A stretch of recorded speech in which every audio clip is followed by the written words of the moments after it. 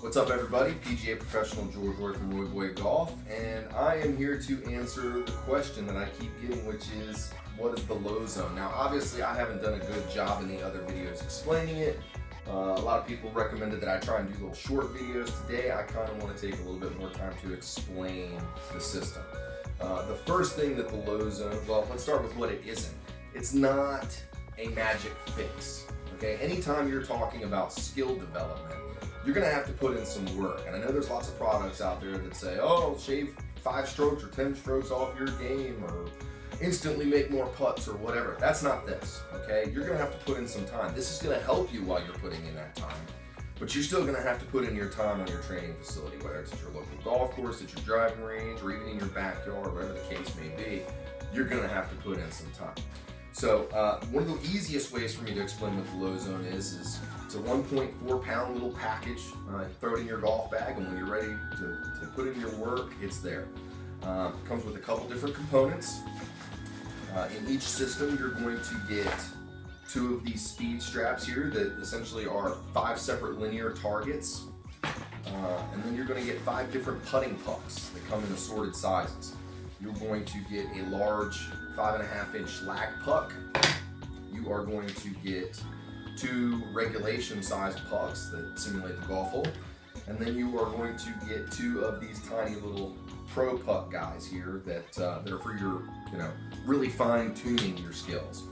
And you're also going to get a little pamphlet that's going to explain a couple of the basic configurations and how to use them. Now, I want you to kind of think about these components as kind of like a box of Legos. You can basically take the building blocks and come up with whatever type of configuration that suits your needs at the time. It's not a one-size-fits-all. I mean, everybody's got different things they need to be working on.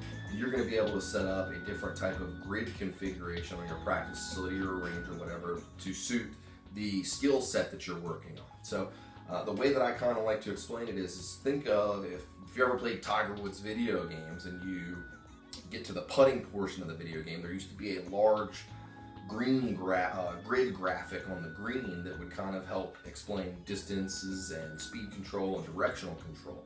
That's kind of how this works, but in your practice regimen. So whether you're putting, chipping, pitching, working on bunker shots, maybe some intermediate wedge play, or even working on some full swing shot shaping skills, there's a configuration that'll help you do that. The other thing is that each of the zones on these speed straps are independently adjustable. So when you set up your grid and you start to get better, you can actually shrink the size of these zones, which creates smaller portions of your grid. And it enables you to actually continue to fine-tune your game as you get better. The idea being is, as we get better, we want to continue to up the ante and create a more challenging challenge while you're out there on the green. So check this thing out. Get on royboygolf.com. I'm going to start putting up some videos. We're getting slow. Our season down here in Florida is coming to an end as the heat gets amped up. So I'm going to be putting out a lot more video content. We're going to be going through different routines, different games, different drills that you can do to suit those different skill sets. And I'm also going to break out my ground level golf program. And in particular, we're going to get into the pyramid of critical concepts. So the first step to getting better is actually understanding the cause and effect relationships and impact, so that as you begin to diagnose what's going on with your game properly, you can make the right adjustments and actually, again, increase your skill level. So keep an eye out. Subscribe to our YouTube channel, Roy Boy Golf. Also follow us on Instagram, Facebook, Twitter.